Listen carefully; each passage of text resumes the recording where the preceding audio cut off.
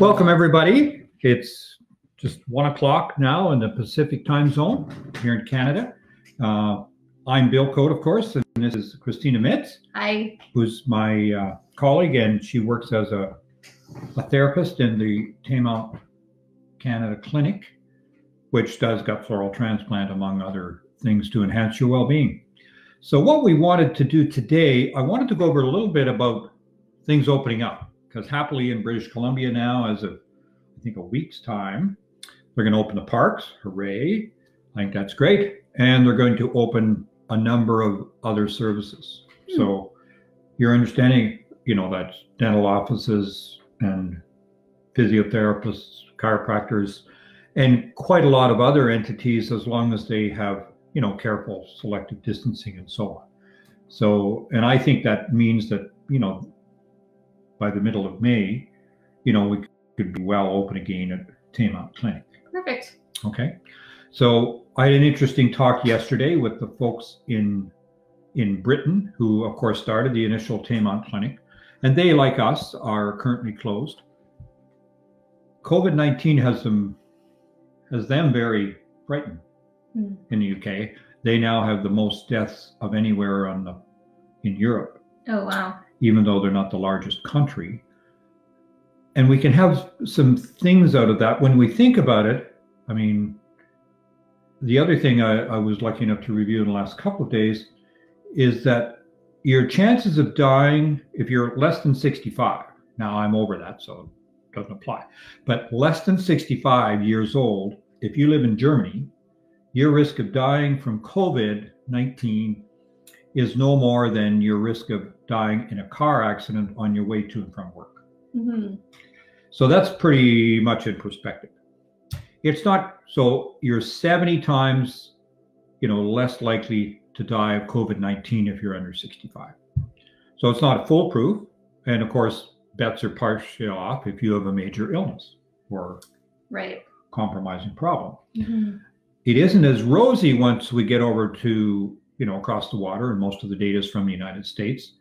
It's sometimes 15 times less likely if you're under 65. And so I think that's partly because we're not as healthy as most Europeans. We don't exercise as much. We eat too much of the wrong things. Almost no glyphosate over there. And I think it's a huge factor in our well-being. And the other subtlety I think no one's thought about in the Great Britain, the United Kingdom scenario, is they're even further north than you and I live. We live about the 49th parallel, and they're closer to 51 to 53. And so they have much less vitamin D. Right. And lack of vitamin D is just a huge marker to how badly you will do with COVID-19, because it's such a big part of our immune system and well-being. Yeah.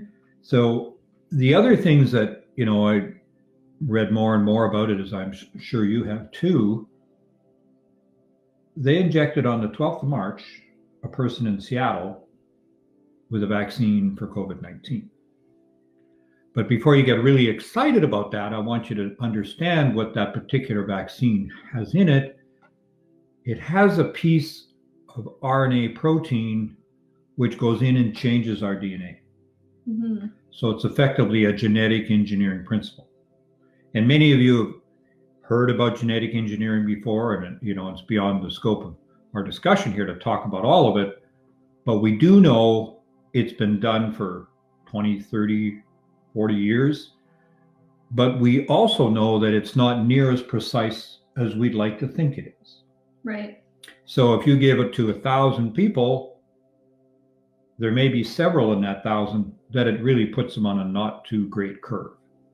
So do we want to risk taking and the reason they could do that sooner is because almost all the components of manufacture of that vaccine are done inside our own body. Mm-hmm. So we don't have to rely on, a whole set of companies and what we're going to add to it as far as an adjuvant like aluminum or formaldehyde or some other variation, or what other cells it's been. But we do have to worry that's changing me genetically long term, so that it's there also in my offspring. Mm-hmm. And that's the part that has always upset me with genetic engineering. A, it's not precise, and B, it's unpredictable, and C, it's with you long term, multiple generations.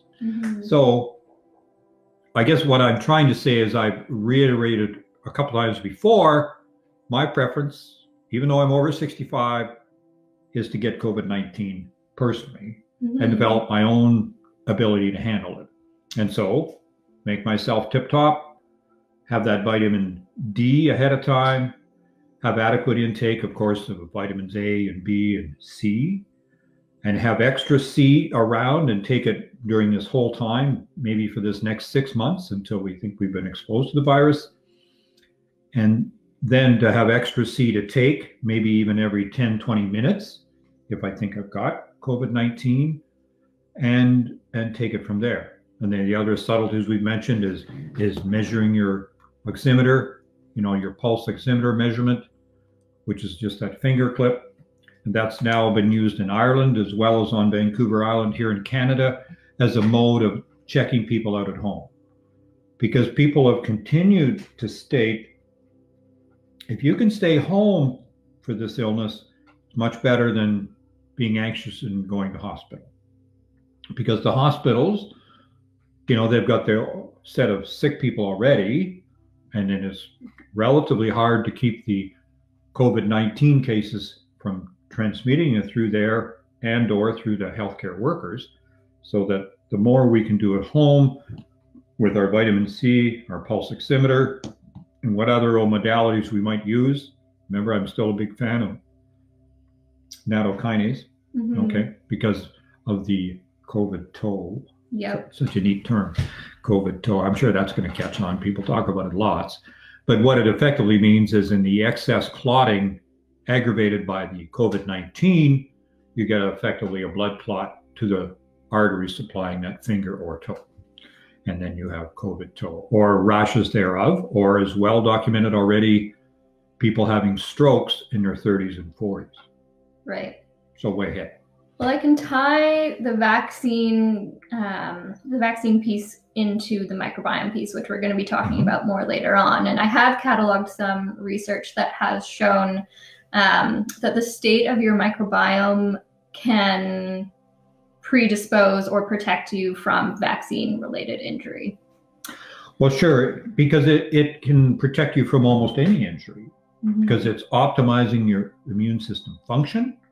It's optimizing the entry through the lining of the gut, so-called healing the leaky membrane. I mean, and you and I are fortunate because we both had GFT for our respective issues and challenges.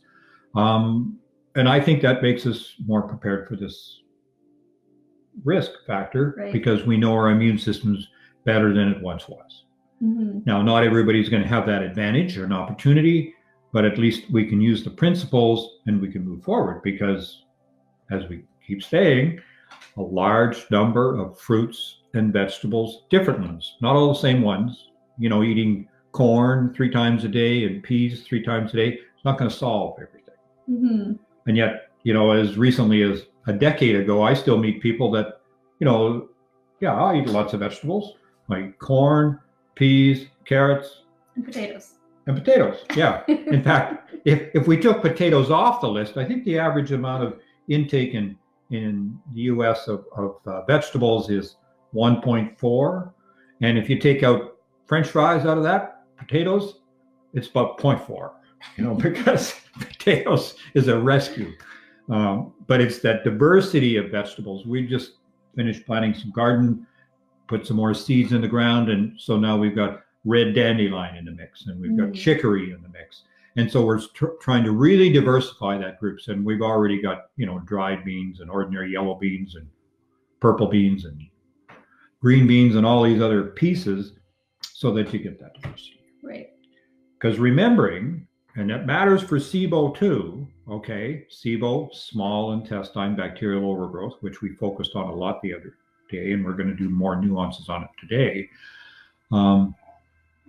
It's a lack of diversity, and it's an overgrowth of a number of pathogenic type bacteria. So pathogenic bacteria, just to remind you, is a particular subset of that bacteria, which is a real big problem. So in Clostridium group, You think of C. difficile or C. diff, as it's commonly called. Most Clostridium are just fine. And even having a few C. diff bacteria is not a crisis if you've got that big diversity among the other Clostridia, as well as among all of the other groups. And the same pathogenic groups that we talk about, I think the three big ones in Sibo are E. coli, the nasty group. Klebsiella. Aeromonas. And Aeromonas. Aeromonas is a new one to me. It's different than Pseudomonas. I've done that from the other notes that you created. So it's those groups, and if we can diversify. And so one of our questions the other day from Bruce was helpful because it made us think more about, because we've always asked people to get their Sibo solved before they came for gut floral transplant. And another modality might be is working with their clinician, or if they're well-versed on their own with what they read, to do all the pieces to calm their Sibo as best they can, and then with their clinician have treatment of the Sibo, a few days off, and then start your gut floral transplant. It makes a huge amount of sense to me because in Sibo also, just because you knock out some of the you don't knock them out completely, but you really diminish some of those pathogenic bacteria. But now you're supplying a new set of teams for them to choose from. And yes, you're putting it in through the rectum, but it travels up and it travels throughout the body. After you do gut floral transplant, all parts of the body flora are shifted, even in the mouth. Right. And when we do our consultations with people, if they are inquiring about GFT and they themselves have had a history of Sibo, I do try to go through as many of the different root causes as possible so I can kind of weigh out the cost or benefit for them. And if it sounds like there might be a root cause, a major one or two that haven't been addressed, I will suggest that. Well, for sure. And so that's why, it's a really good place to start. You may not be ready or don't know if you're ready for GFT, so fine, start consultation with Kristina or her colleague Cindy. They're both really well-versed. I'm really impressed with how much knowledge they've picked up in the last couple of years. Kristina is now an instructor for the Taymount Clinic therapist program, which is outstanding because now we've got that here in North America. We don't have to necessarily go over to the UK. That was the other thing my friends reminded me of. Flights aren't very common yet. They have a client who had treatment with their gut floral transplant a month, 6 weeks ago. They're still staying in the UK. They can't get a flight home. And they have another colleague who is going to work with them in their clinic, physician, and he's still stuck in Los Angeles. He can't get a flight to the UK. So there's not many things going around and to and fro. And I don't know where you live, but I think almost all countries aren't doing much interchange at the minute. And I don't know when that will open up. I was talking to Piper earlier today. This is a mutual friend of ours, and she thought maybe by the end of May. Well, I hope so. But they're also saying Europe is hoping to have a onset of tourism again by summer, and others are saying, well, not going to happen, maybe, because they may not be able to get there. Well, I know our First Nations communities here don't want the tourism this summer because they consider themselves to be more susceptible. So, yeah, and it may be true. Some sets may be more susceptible. And the other tough part about our First Nations is they tend to be a lower set of food choices, right, because they're economically disadvantaged or poorer, frankly. And poverty is a big risk factor for getting a rough case of COVID-19 because you're not as well. And if you've got all those stresses of what you're going to eat next or how you're going to feed your kids or any of these other pieces, then the anxiety and the fear suppresses your immune system and you're doubly hooped. The other encouraging thing, though, is people are starting to relax with the idea of maybe going back. Because initially, some people were quite fearful. And I knew we had to get past that and that's why my goal is to reassure people. I mean, we've got a lot of good numbers now from different parts of the world, not just a county in California, but then, the group in, I think it was Bakersfield, the physicians that spoke out their testing, and then of course the numbers that we've done in New York, 5 to 20% of the whole population already have COVID-19. So it's around a lot more than you think it is. You just haven't had it in a big enough dose or amount to be a problem. Okay, so that's really encouraging. And the death rate is way down. They always use the number, and the big thing that's changed now is we're getting a bigger denominator. We're getting a bigger lower number, so that the death rate is anywhere from 0.05 to 0.1%, maybe as high as 0.2% if you're, a healthcare worker or have some health challenges. Okay, well, that's a different scheme of things. But if you're healthy and well, it's quite small and right down in the range of a flu virus. Mm-hmm. Yeah.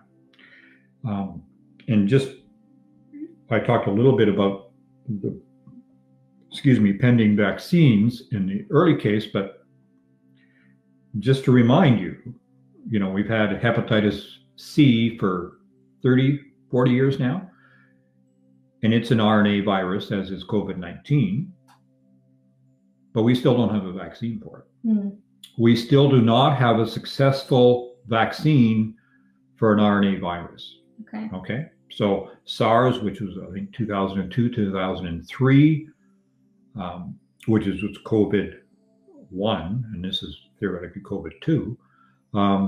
We still don't have a vaccine for that. And we don't have one for the Middle East respiratory syndrome, or MERS, which was pretty lethal in high numbers, but we still don't have a vaccine for those. Mm-hmm. So the likelihood that we're going to have an awesome, comprehensive, safe vaccine is further reduced, because that was what the microbiologist colleague that I talked to in the UK says there's 28 strains so far. Okay. Because the COVID-19 is mutating at a very rapid rate. Consequently, your best protection is being well yourself. Mm-hmm.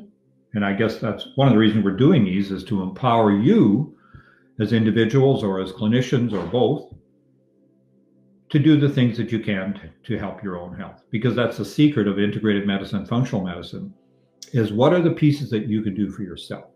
And any clinician, I'm long in the tooth, over 40 years, realizes that if people aren't working at helping themselves, they're not going to do so great. Mm-hmm. We don't have that much magic in our fingers. Mm-hmm. Yeah. Right. So why did we started to talk a little bit about the different components within Sibo, and maybe you could outline those again and even talk about one of the trickier ones to treat, the sulfite group. So just kind of put them in a pattern, and then also reassure you, we're going to put on our my website, drbillcode.com, there will be more detail about Sibo, because my book, Solving the Brain Puzzle, talks a lot about the microbiome and so on, but there's much, much less on the Sibo concept, because it's relatively newer and it's being worked out a little bit better every day. Mm-hmm. So we tried to go to some of the ways to calm down your Sibo by things that you could change at home. And now, why don't we spend a bit of time on, either the herb or the antibiotic choices, which kind of need to be a bit selective, and then how you could find out which one to go to. Exactly. So I'll just reiterate, there are 3 types of Sibo. We have the hydrogen dominant Sibo, we have methane dominant, and then we have the 3rd type, which is hydrogen dominant. So you really want to know which... Hydrogen sulfide. Yeah, hydrogen sulfide. You want to know which one you have in order to make the best treatment choice for yourself, or to help your practitioner make the best treatment choice for you. So, number 1 is still the breath test. I know we talked about last time how we're starting to question the fact that the breath test is still the gold standard, and that combining that with microbiome testing can often be really, really, really revealing. So, first and foremost, still you're going to do the breath test. You're going to find out if you have hydrogen or methane dominance, and then you can make some treatment choices based on that. So if you find out you're hydrogen dominant, the standard treatment is with rifaximin, and you might combine that with prokinetics or partially hydrolyzed guar gum, or just make sure that you have fiber intake happening while you are taking the rifaximin to wake up the bacteria. So, and just to fill that out for you, you will need a prescription for the rifaximin. And that's important too, because you may need a prescription for your prokinetic too. And then, and maybe at the end of, once we get through the antibiotic herbal portion, then we'll talk a little bit about the prokinetics, because that matters. And remember, last time's tip, magnesium, great thing for bowel constipation and such. It's not a prokinetic. And then type number 2, methane. If you go the antibiotic route, you're probably going to end up using rifaximin and neomycin or some other similar combination. And again, you'll probably end up taking a prokinetic. And then with this one, I also find it helpful to include the partially hydrolyzed guar gum, as it does help reduce methanogens. Methanogens being bacteria that produce methane. Right. Okay. So it's kind of a subset group. And it's archaea. So what is archaea? Yeah. Not everybody knows know that it is. Yeah, so archaea are actually, they're single-celled organisms as well. We can't actually call them bacteria. And it's for that reason that the name, if someone has methane-dominant SIBO, the name for that is actually SIMO, S-I-M-O now, because it's due to these methanogens. So nice to have a new acronym. Yeah. Thanks for that. And then with the hydrogen sulfide, because it's newer, there's been fewer conclusions about how to treat this one. And it seems to be that the experts are saying this is the one where you kind of need to be more specific according to which microbial overgrowth you have. So I know vancomycin is kind of the top recommended antibiotics for it, but we have a whole list of maybe 5 or 6 antibiotics, and you would choose the one based on which type of microbial overgrowth you had. And so you would want to use some form of microbiome testing to find that out. So you might use something like Thrive, which does test for a lot of the commensal and beneficial microbes, as well as some of the pathogens. Unfortunately, it doesn't test for all of the pathogens. There's really no middle ground with the microbiome testing yet. It's kind of frustrating. Well, we're still at a pretty new stage. Yeah. And so for those who want to be thorough, I actually recommend utilizing 2 types of microbiome testing. So I would say use Thrive and use one of the ones that's more specific towards pathogens, like the GI map or GIFX, because those ones will pick up on E. coli, Prevotella, and some of the other species that Thrive doesn't pick up on, but they don't pick up on everything that Thrive does pick up on. So if you're going to be really thorough, use them both. And even to do those steps, you're going to need the assistance of a knowledgeable clinician or a consultation with someone like Kristina, because it's not for the regular mortal easy to figure out. A side way of, for me, thinking about archaea that might help some of you, it helped me, I think of it as a little bit like an amoeba. Okay, so that's a single-celled organism, but it's not in the bacteria class, it's not in the fungi class, it's in its own subset. And that's a normal part of our microbiome, just as all these other components, viruses and fungi and bacteria are part of our microbiome. We have that normal mix. Diversity is all the better.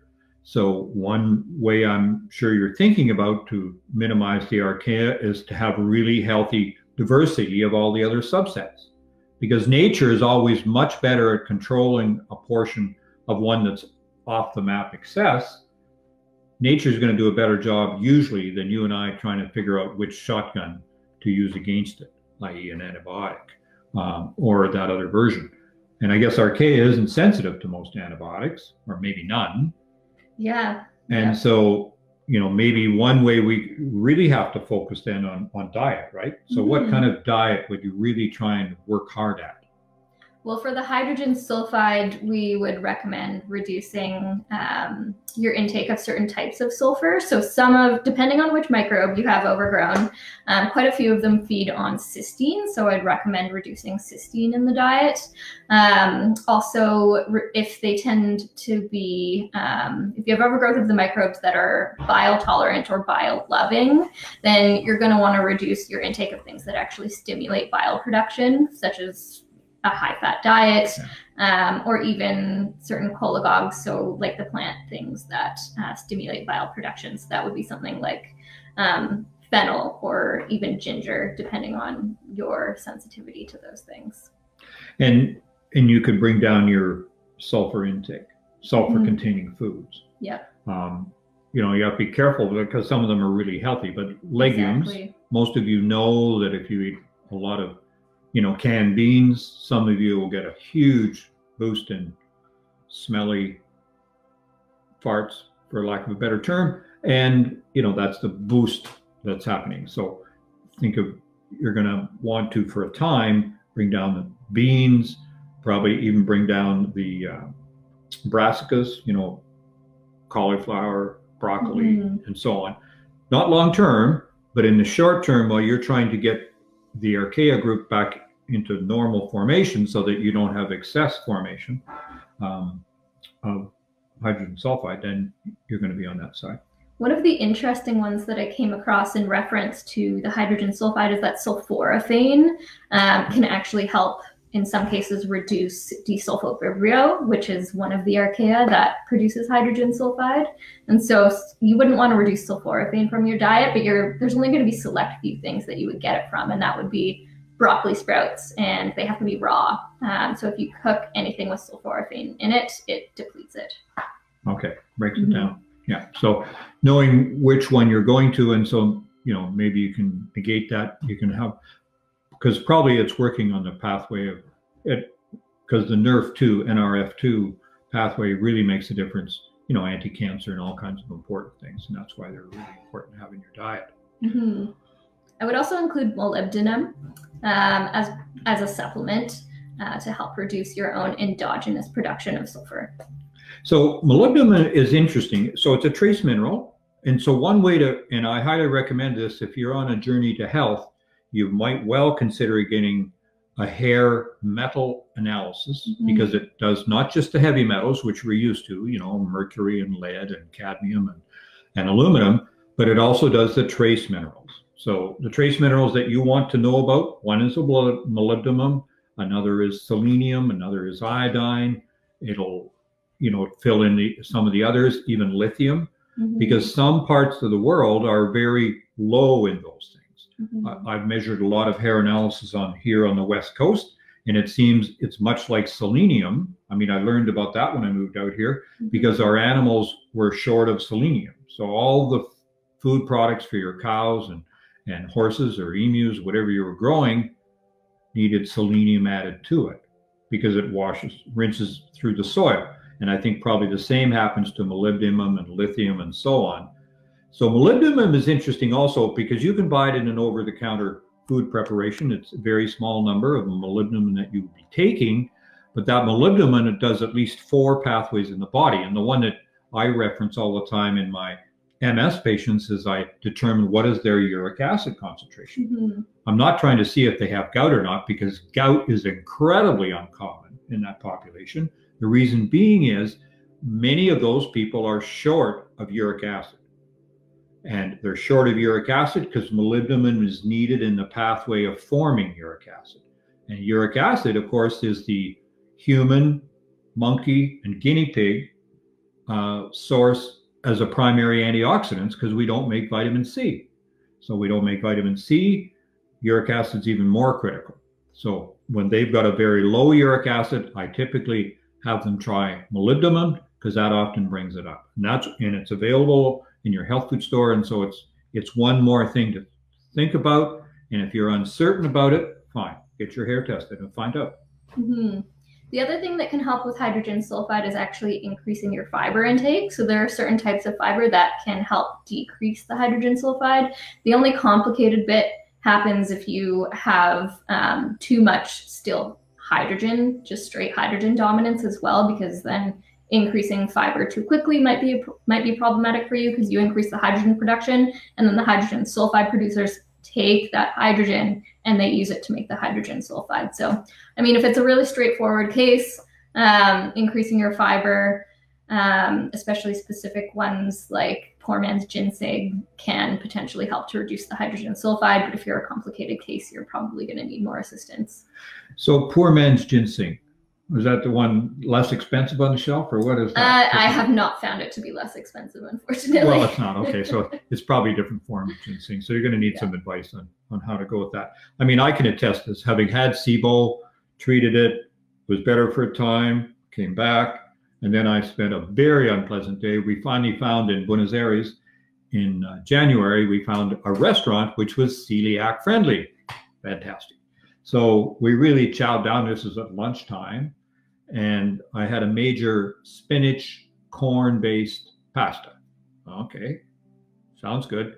So I ate too much of it and suffered for about 8-10 hours because I guess, well, maybe I didn't handle corn well either, because corn's not an uncommon problem. If you're already sensitive to casein, from dairy and gluten, then you may be in the corn group too. And then there was I guess a lot of fiber in that, so it flared up the Sibo big time. And so I'm still on that journey with Sibo. I did get an appointment, so sometime the next 1 to 3 months, I'll have some surgery to get rid of that bladder stone, which means, unfortunately, intermittent urinary tract infections and intermittent antibiotics. And all of these really mess up your whole gut system, including your Sibo flare. But we'll get there.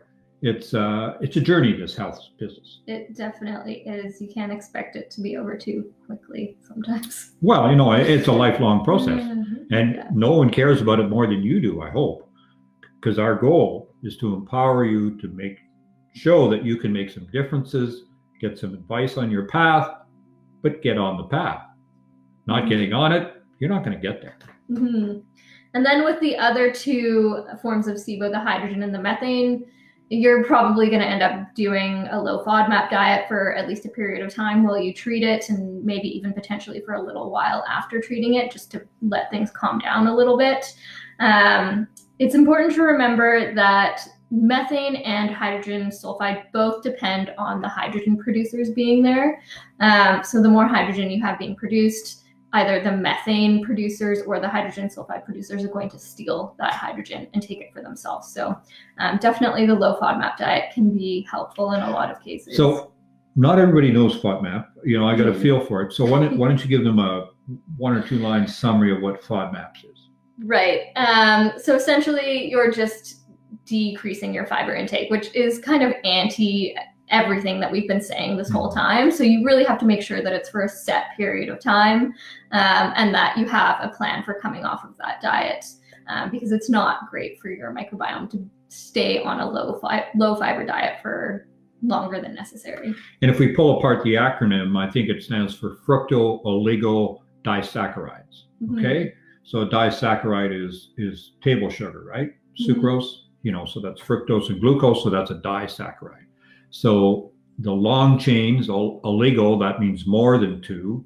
And fructose, I don't like fructose. And I don't mind fructose because it's in every fruit known to man, effectively. But I really ask you to avoid, because I avoid high fructose corn syrup. And then the P at the end is polyols, which is kind of like sugar alcohols. Sure. Well, we've got some questions, so we could dig into these. Bruce is asking, can you talk about the ileocecal valve and how it relates to, or how do you know if it's functioning normally and stuck open or closed? So to know that, you would want to go to someone who specializes in visceral manipulation. You can look up a practitioner by going to www.thebarralinstitute.com and go through their practitioner directory and make sure that the person has at least level 1, hopefully even level 2 of the visceral manipulation training. And then even then, it can still be a bit challenging to find someone who is quite good at it. I know I went through like 5 osteopaths before I found someone who was actually So you want to find the skill set. So maybe you could put that, reference Liberal Institute in the notes, Mm-hmm. because it's often hard to remember. Not everybody's writing down and so on. And now we're moving to make these audio podcasts as well. So I know you're not going to be writing down while you're driving in your car. I hope not. Just like texting, it's a disaster.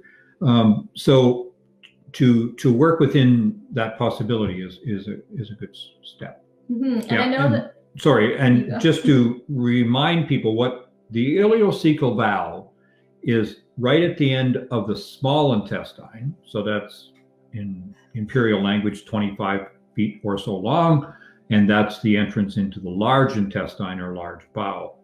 Okay, and that happens right beside the appendix. Okay, so that gives you an orientation of where it is. The ileocecal valve, like most valves in the body, it's not a perfect one-way valve, and that it sounds perfect all the time, but you know, the body is all about biology and variability, and so sometimes it's a degree of one-wayness.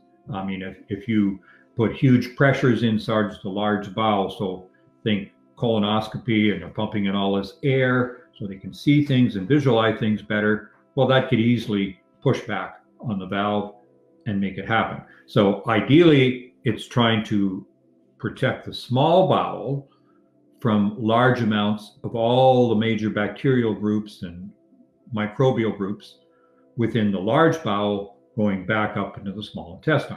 So each one has its own optimal pH, and the pHs vary. Just as if you go all the way up to the stomach, you know, the pH is really low, whereas it's much more basic in the small bowel, and then it's a pH of about 5, I think, in the large bowel. Mm-hmm. And then the other valve that we often talk about is right at the bottom of the esophagus, and that's where it goes into the stomach, and that's very much a physiologic valve. You know, we like to think of it as working as a perfect one-way valve, but it's not. It's much more a relative valve, and it works sometimes and sometimes it doesn't. You can change the patency of that valve just by eating more fat. I learned this the hard way because I couldn't eat chocolate because I would get heartburn right after. But happily, my wife Denise, you know, with her training in nutrition, had learned that the patency of that valve matters. So if I took a digestive enzyme, I could eat chocolate. So that was all good. And now, you know, I think because the microbiome has been relatively improved in myself, I think that valve works better. Because that valve working better reduces my risk of heartburn and all those other relative issues that you didn't want to happen. So I want you to think of the ileocecal valve as not a black and white phenomena, but shades of gray, and you can help it along its route by having the optimal bacteria in the small intestine and the large intestine. Mm-hmm. So if you do see someone who specializes in visceral manipulation, they're just going to kind of have a really gentle feel in there. And if they feel that it's either stuck open or stuck closed, they can put it back into place. And I know in my case, I only had to do that a couple times and then it kind of stuck for itself, but I was also doing other forms of treatment at the same time. There are nutrients that the ileocecal valve depends on. So like calcium and silica, and that would be another reason to do the hair tissue mineral analysis, check your calcium levels. There are other valves as well. We actually have multiple valves throughout the digestive tract. And again, in my case, when I was really sick with Sibo, it wasn't even the ileocecal valve that was most irritated. It was one of the other ones. And so going for visceral manipulation did help with that. Yeah. And, you know, the really important one is the emptying of the stomach. And of course, anything that reduces the migrating motor complex. So we talked about that. So it's kind of the peristaltic waves that are going through the small intestine. But anytime that's interfered with, then the valves are going to be challenged, either with excess effort that they have to do or reduced effort because it's not moving through. And a classic case I think I gave you the other day was the diabetic, because things do not move through as well. And that's why the diabetics are more at risk of Sibo, I'm sure, and other health issues, because things don't work as optimally because the nerve inputs aren't working as optimally, and so things are diminished in flow and movement. Mm-hmm. Next question. What do you think is the best prokinetic? Well, that is going to depend on the person and their needs. So if the person needs a really strong one and they prefer something prescription, you're probably going to start out with something like Linzess. And if you're looking for something a little less strong and you have the combination of maybe having an autoimmune condition, you might go with low-dose naltrexone. And if you're looking for something more herbal-based, you might try one of the combination formulas. So there's one called Motil Pro, which contains ginger, B6, and a couple of other things. And if you're looking for something that has less ingredients, you could always try something like artichoke extract. Yeah. So, and the one other one was erythromycin, right? Right. Mm-hmm. So I remember when I was first in general practice some 40 years ago, if we didn't use amoxicillin to treat an infection, then sometimes we used erythromycin. And it was quite effective, but 1 in 50, 1 in 100 people would get incredible abdominal cramps from it and say, I can't take that. They weren't truly allergic, but they were incredibly responsive to the so-called prokinetic. So when we use the erythromycin, we usually use the single dose. I think it's 250 milligrams, but it helps move things through. You know, I try to individualize it when I look at people, because if maybe they've already got MS or chronic fatigue or history of Lyme or something, and I might be considering would I use low-dose naltrexone for that, then I might start it as a prokinetic because it would have the prokinetic benefits. And I know there's some people say, well, LDN isn't enough. Well, maybe it isn't enough, but it might be enough to start the process for you. And then you can get by with some herbal things. I mean, I'm a huge fan of ginger too. Not that I'm only not addicted. Semi-addicted to the candied ginger, but you know, whichever. But ginger tea, ginger is just an outstanding entity for most of us. Mm-hmm. Can you talk about how a lack of gallbladder affects your microbiome and what people who lack a gallbladder can take to help digestive enzymes, etc.? Yeah, so that's a very good question, because many, many people have had their gallbladders removed. We've reiterated a way to prevent the gallbladder problem to some degree is reducing your glyphosate intake, because it really messes up the liver and the formation of bile. So if you've already had the gallbladder removed, well, that's not an option. They don't put them back in. We don't do gallbladder transplants at this point in time.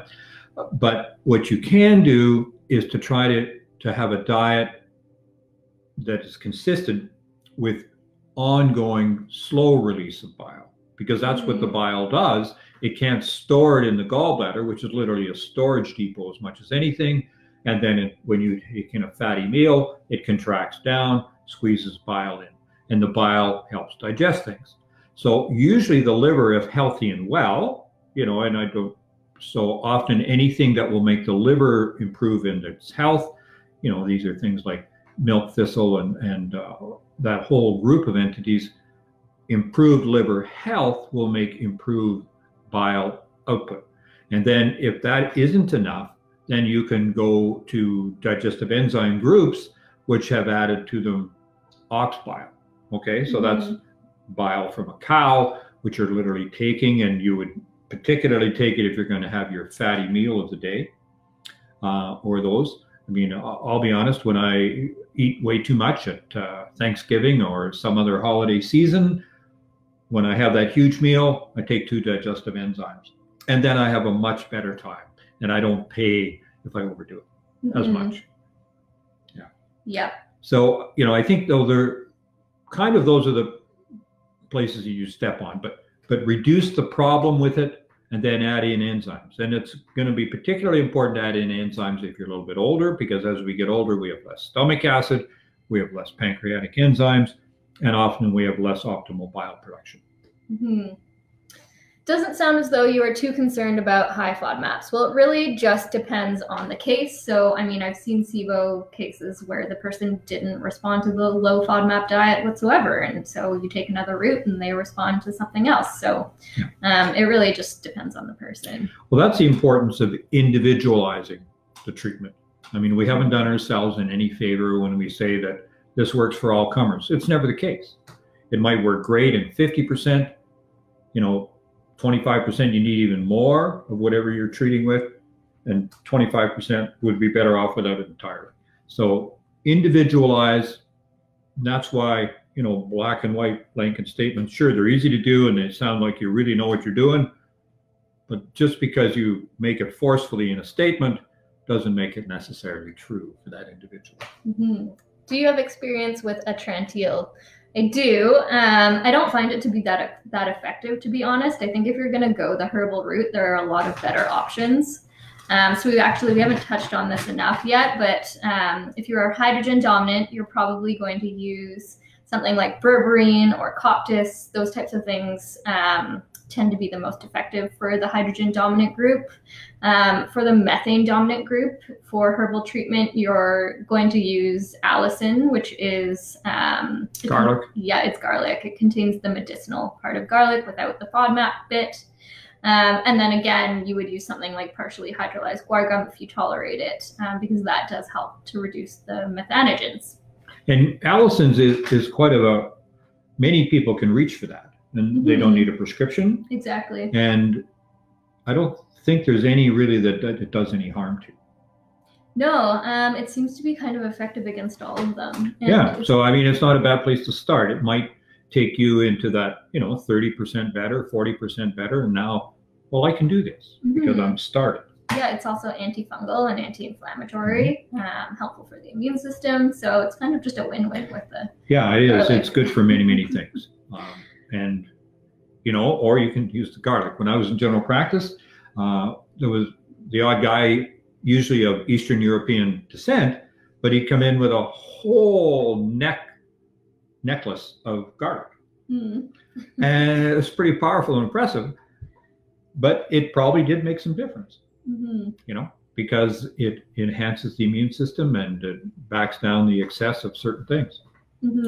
Yeah, there's a lot of solutions in nature. We've tried to make them sound very sciencey and academic, but if we can use all the components in nature, that's why the diversity of food, your body gets to decide most often, well, that's really good for me, and that one's really good for me.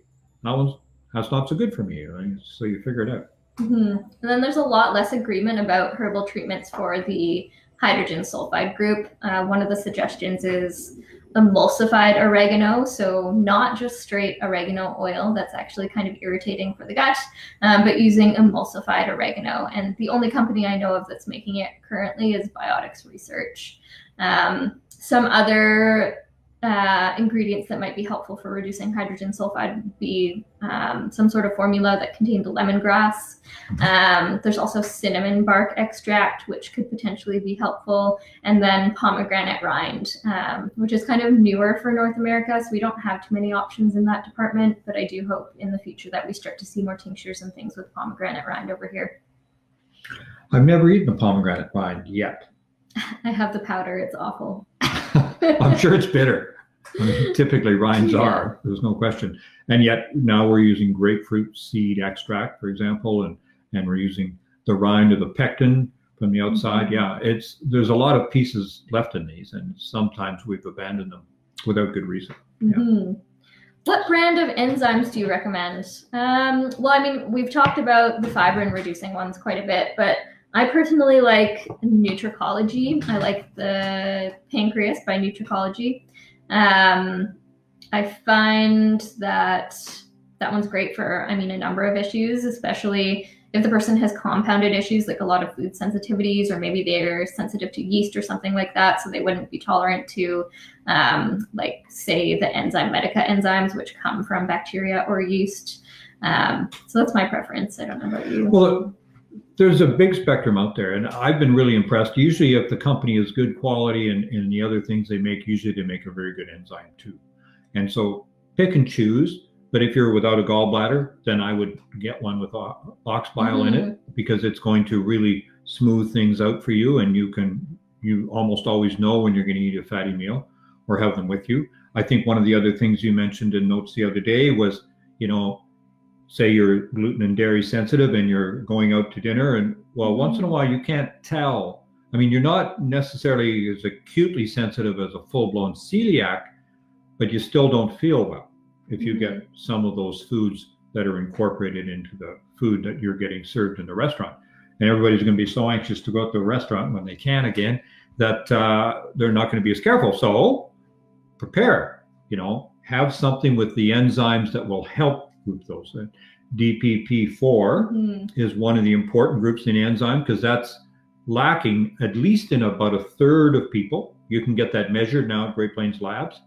And if you're an individual lacking that, taking the extra enzyme helps reduce the problems that you would create, because in those people with problem, they'll get a major inflammation spike. So now you're going to wake up stiff and sore tomorrow, or it's going to flare up something for you. I know some of our clients really like bromelain, which comes from pineapple, and it's really great for also just reducing inflammation. Yeah. And we know that digests things. If you eat a lot of raw pineapple and you feel like your tongue's being digested away, that's what's happening, because it's working. Okay. So bromelain in modest amounts. And of course, easier if you can swallow it down. And eating regular pineapple, just don't overdo it, or your tongue will disappear. What products can I use to heal leaky gut? Yeah, so you're right. L-glutamine has the most research behind it. You actually need to take a fair bit, though. Some studies recommend up to 20 grams per day of L-glutamine if you're going to use it. Quercetin is another good one. Quercetin is also helpful for reducing histamine-producing microbes, if that's an issue for you. Colostrum is another really great one for healing leaky gut. And then I would say butyrate as well. So if you have hydrogen dominant SIBO, then the hydrogen sulfide production, if you have hydrogen sulfide dominance, actually disrupts your butyrate production, even if you have the presence of butyrate producing microbes. So it could potentially be helpful to supplement with butyrate. Yeah. And so those are very good suggestions, but don't aggravate the problem. Take away some of the problems that might be triggering it.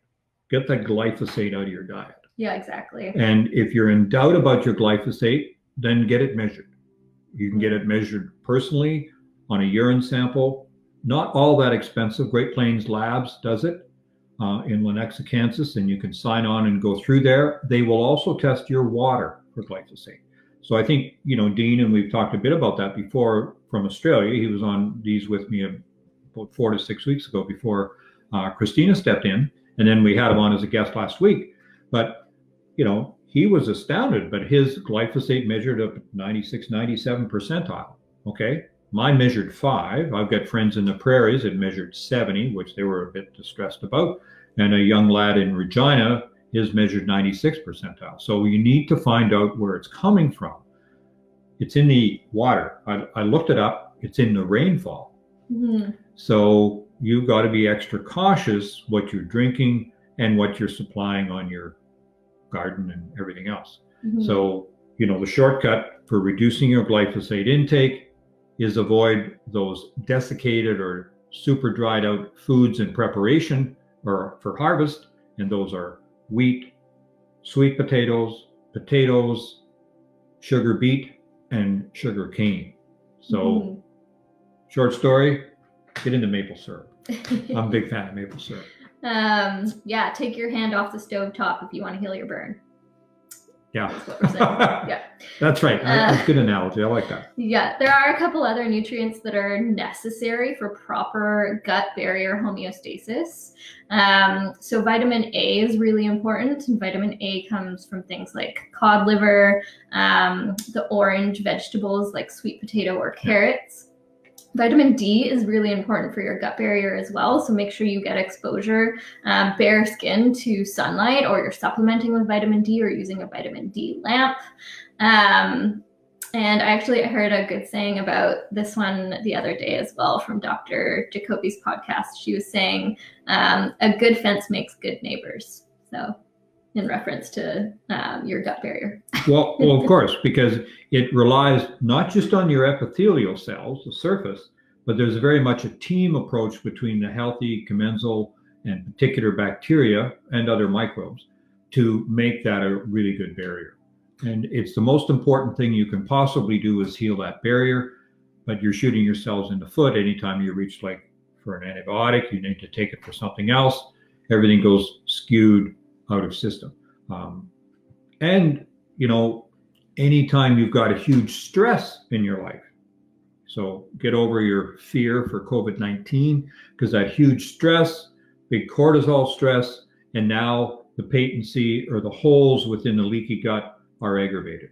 So it's very tied together, and that's why, stress reduction, bringing in more gratitude in your life, and gratitude is one of the things we mentioned for the 7 things to improve and recover your brain in the ebook that we're making. We'll have available very soon, because it's a not to be underestimated piece, whether that's breath techniques, mindfulness training, yoga, the gamut is many, but please do 1, 2, or 3 of those and find out which one works for you.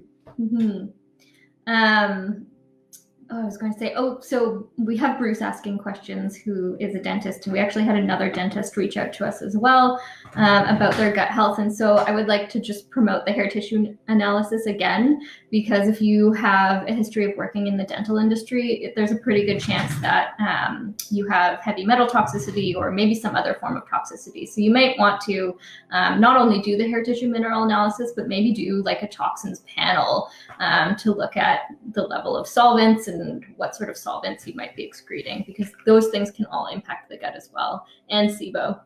Okay, so one of the questions from Nola is what is good with, and I think she means epilepsy, it's not quite, and MS. So there is some parallels in those two.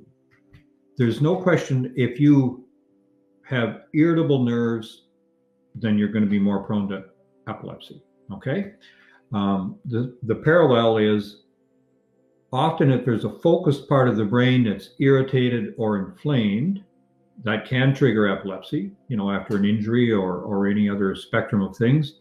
Or MS itself, of course, is a localized, it's excess inflammation in a particular part of the brain. The one thing that I like for both of those is hyperbaric oxygen, okay? Because the oxygen really brings down the inflammation. And one of the most common reasons that they use hyperbaric oxygen in China is to treat epilepsy. So that's a little bit off the curve for what we're used to in North America. But if you ask me to have something that would treat both, then I would look at hyperbaric oxygen. I don't know about normal baric oxygen, which I've talked about, of course, before. I don't know where it fits in the treatment of epilepsy. I do know that when you have an epileptic event and you turn very blue, I'm pretty sure that's not good for the brain or any other part of the body because of the entity. And so then, having oxygen to breathe in after immediately is probably not a bad idea. You can't go too far wrong in the short term. So as far as diets, I would very much recommend people that have both MS and epilepsy go gluten-free. Why? Because there's already documented in the literature, and I've seen one case myself. The fellow was 65, kept having grand mal seizures from his epilepsy. They initially said, well, maybe this isn't really happening, but then he had one in an emergency room one day, and everybody observed it and said, yeah, grand mal seizure. And he figured out himself, if he stayed away from gluten, his seizures stayed away. And gluten isn't the whole trigger in MS, but it's one of the aggravating features I would have no qualms about saying. So I think it's really smart to get off gluten if you have MS and epilepsy. And I would think very hard about going off casein 2, which is in the dairy component, because there's an 80% crossover. And I talk about that very much in the chapter on gluten in my book, Solving the Brain Puzzle, to really reduce the aggravating features that worsen your illness. Well, remember the manganese toxicity with the glyphosate as well. So manganese toxicity, which occurs due to glyphosate toxicity, can actually promote seizures as well. Yeah, manganese we need, but we need it in fairly small amounts. If you get it in excessive amounts, it goes from a quality needed to a relative poison, okay? And it's very much like that way with anything. And then in the wrong place as well. So the glyphosate sends manganese to the brain instead of the gut or the bile. Mm-hmm. Yeah. Yeah, can aggravate those features. Okay, well, we're at 2 o'clock. So There maybe we we just want to summarize what we talked about today. So today we've tried to talk about, reassure people It's going to be okay to go back to normal. We may have some bumps along the road. The risk of you doing badly with COVID-19 are quite small. You can really dramatically help that with vitamin D, have some vitamin C on hand and take some regularly and those sorts of issues. Get your microbiome healthy. And part of getting your microbiome healthy is getting the small intestine portion to handle your Sibo, small intestine bacterial overgrowth. And so we had a good question the other day from Bruce, and I think, we will start to write more about the possibilities. If you know you want to get your microbiome enhanced with gut floral transplant, but you're worried about your Sibo, then start out by talking to one of our people in consultation, and then find out what might be the best pattern to do that in, so that you could follow the treatment for the Sibo with fairly recent follow-up with the gut floral transplant. And now you've got new bacterial sources and new microbe sources to help resolve both problems. Exactly. Okay. Well, that's it for today. Don't forget to share this video if you found it helpful. Share it with others in your community. That would be really helpful for us. And we will see you next Tuesday. And it's also available at drbillcode.com on a YouTube, or soon under an audio podcast portion, so you can take it with you. Okay. Bye for now.